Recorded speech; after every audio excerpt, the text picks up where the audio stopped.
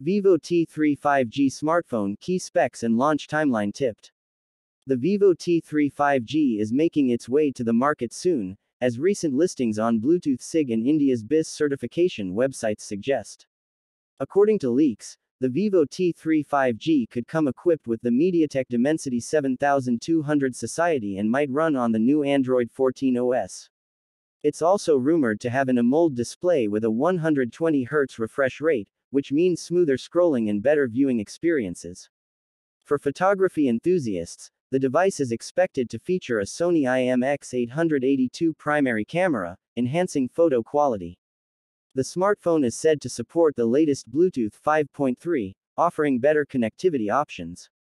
While details are still limited, the Vivo T3 5G is expected to improve upon its predecessor, the Vivo T2 5G, with better features and performance.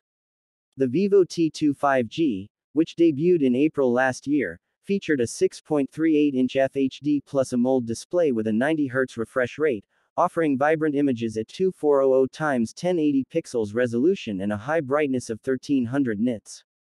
It was powered by a Qualcomm Snapdragon 695 Society coupled with an Adreno 619GB GPU.